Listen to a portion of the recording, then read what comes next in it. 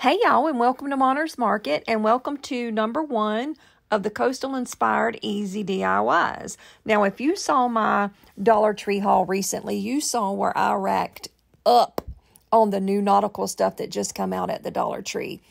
And once I found all of that, I decided to redo my guest bathroom in this nautical theme. So I have 4 little super easy things for you today that I'm going to be kicking this off with. Now, I will be doing a theme that is bees and sunflowers during the same time that I'm doing the Coastal Inspired. And I did that just so you wouldn't get so bored with the same thing over and over. When I finished my lavender one, I had so many weeks of the same thing. I just felt like it was just too much. So we are going to go ahead and jump right on into the first one, and this is DIY number 1. These are the most adorable little pictures that you can get from the Dollar Tree. And when you get them, they already have that little beaded hanger on them. This is what they look like. And then I also chose the little turtle and anchor ornaments to put on top of them. And if you saw my haul, you've seen that I had, I want to say like maybe 6 different ornaments that are coastal inspired. And oh my gosh, they are so stinking cute. So I take this white Waverly chalk paint and I give the backs of these picture frames a really good, solid, I want to say I painted them twice, because what I'm going to do is take some tissue paper that I found at the Dollar Tree that I thought matched perfectly with this theme. And that's what I'm going to be using as my background, not only on the back of the pictures, but I'm going to be using another one on top of these little ornaments. So I'll be using the striped one on the pictures and the polka dot on top of the ornaments. Once I get everything on the ornaments and get the tissue paper down, I also go back in with some ocean colored Waverly chalk paint and just outline the edges of the little ornaments so that they'll pop a little bit better coming off of that picture.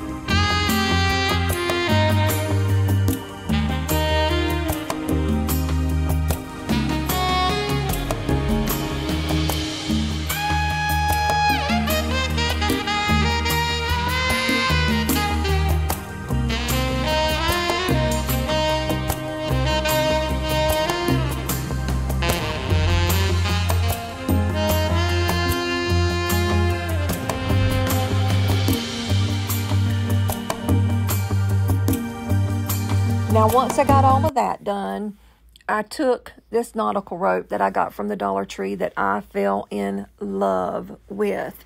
I was only able to find 7 or 8 bunches of this. So I'm still on the hunt for more of this because there's not very much on each roll, but you will see me use it quite a bit in this series because it is absolutely perfect for this nautical theme. It's in navy and sort of a natural color.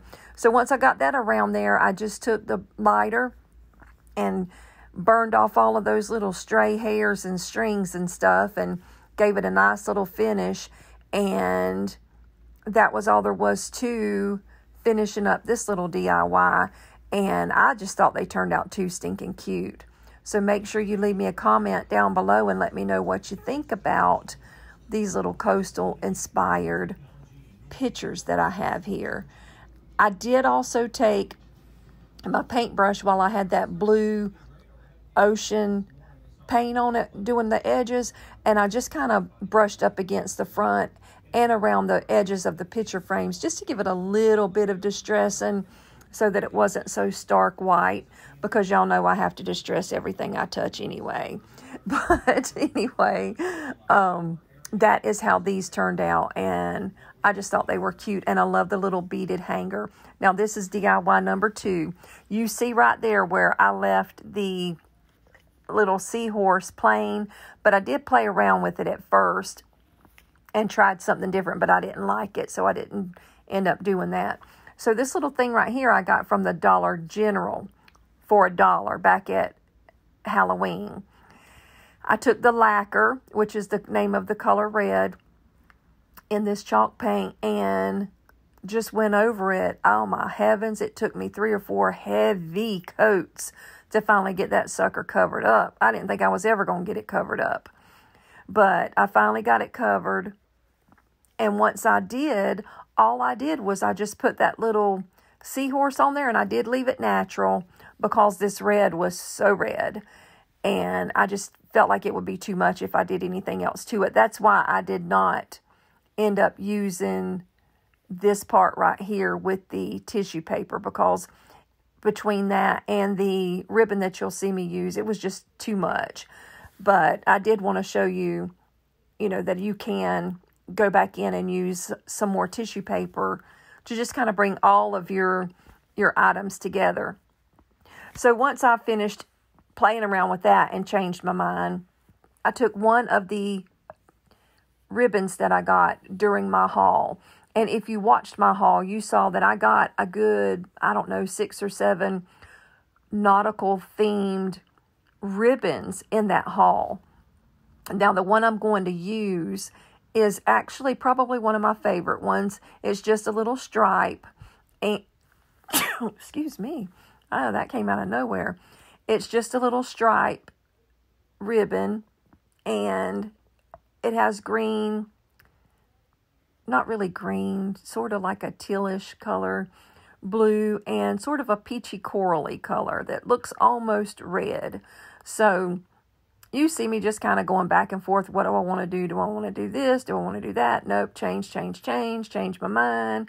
So once I've just settled on what I was going to do, I just put the rope on there, not the rope, but the ribbon on there, made me a little bow. And I just stopped right there because sometimes less is more. And that was the answer in this case, because the more I messed with it, the least I liked it, or the less I liked it. See, it's just one of them days, y'all, where I can't even talk. So hopefully you're picking up what I'm putting down. But look at that ribbon. Isn't it cute? I love, love, love, love that ribbon. And I think that little seahorse ornament is just adorable too. And you got what, $1.50 maybe in this whole thing. And I just think it's just the cutest little tag. So leave me a comment down below and let me know what you think about that. Would you have painted that seahorse maybe a dark blue or a white? Or what would you have done if you were doing this? So leave me a comment down below. Let me know what you think about this. And then we are going to go right on into DIY number 3. Another super cute, easy little picture. Now this, I did use that same seahorse that I was going to use on the other one. So you see me taking the ocean chalk paint. No, I lied. That's peacock. I took the peacock paint which is a lot similar to the ocean, but this one's a little bit lighter. And I just covered the back. I did give it a couple of coats to get it covered, to get those flowers covered. And I love this color blue. I think it is just absolutely gorgeous, and it is perfect for these DIYs that are nautical and coastal inspired. So you see me take that little block that you can get from the Crafter Square just to raise up that little seahorse off of the picture a little bit. Then I took my white and I just kind of haphazardly went around the edge and distressed a little bit.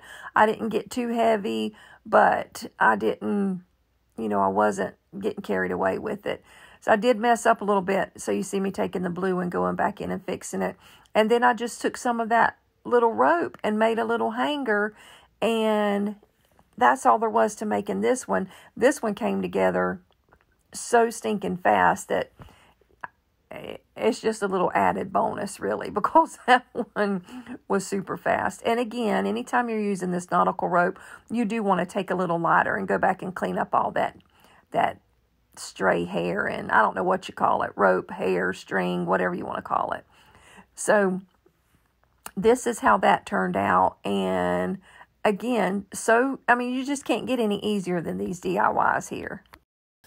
So again, let me know what you think down in the comments about how this turned out, and if you're liking this theme that I'm going with so far.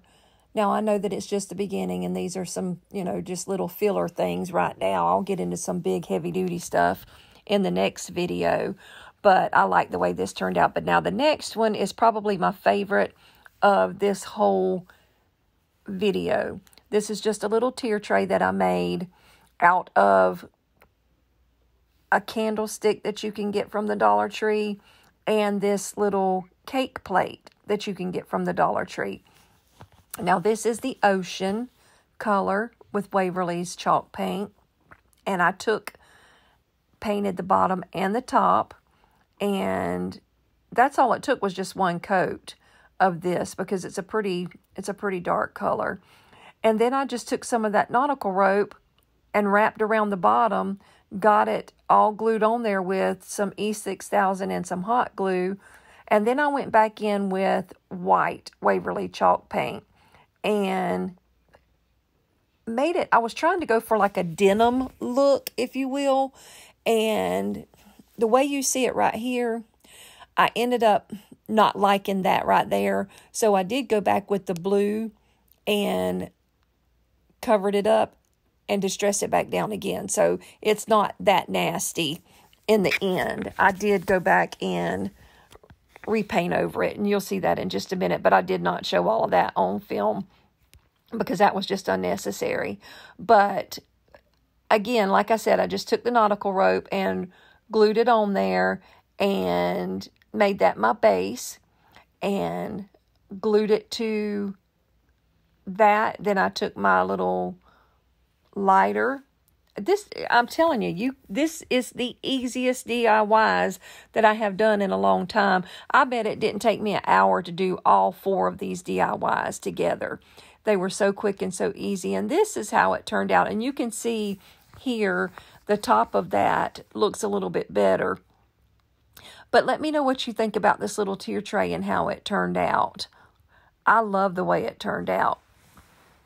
So let me know down in the comments what you think about it.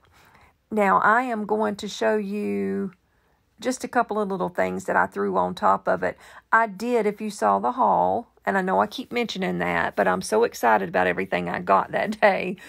I did get several nautical, coastal themed things to put on top of a tier tray, but I did not want to go in there and pull them all out just to stage this little tier tray for you. So I just grabbed a couple of things that was right there close just to show you what it looked like with something sitting on top of it. And I love this tray. I just thought it was too stinking cute. And this is everything all together, and I just love it. I mean, it's the first of I don't know how many, because I haven't gotten far enough into it yet to give you any idea of how many videos there's going to be in this series, but I do love the way that these little things turned out. Now, next week, I'm going to be doing a few pictures that are, pretty big in size. So these are just little fillers to go along with the bigger things. And I did clean that paint that you just seen on that little beaded hanger right there off. I thought I re-recorded after I cleaned it up, but I guess I didn't. But anyway, that's all there was to it. And I would love to know what you think about the beginning of this series that I've started. Let me know if you like the colors that I'm going with, if you like the theme that I'm going with, and let me know if you don't like it. I mean, if you don't like it, then there's no sense in wasting your time or my time and doing a whole bunch more. But I think if you come back next week, you're going to really, really like what I've got in store. Now, I said next week, I will be doing another sunflower and bee themed one next week. So the next video in this particular series is going to be some bigger pictures. So thank you for coming to Monner's Market. You know I love y'all. You know I love it when you leave me a comment and engage with me. I always try to answer you back. Sometimes it might take me a day or two to get to you, but I always try to answer you back. So if you're not already subscribed, please reach down and hit that little red subscribe button. Then click the bell and click all, and then you will be notified every time I upload something new. So leave me a big thumbs up, leave me a comment, definitely come back, and thanks for coming today. Y'all have a wonderful, wonderful week. God bless you.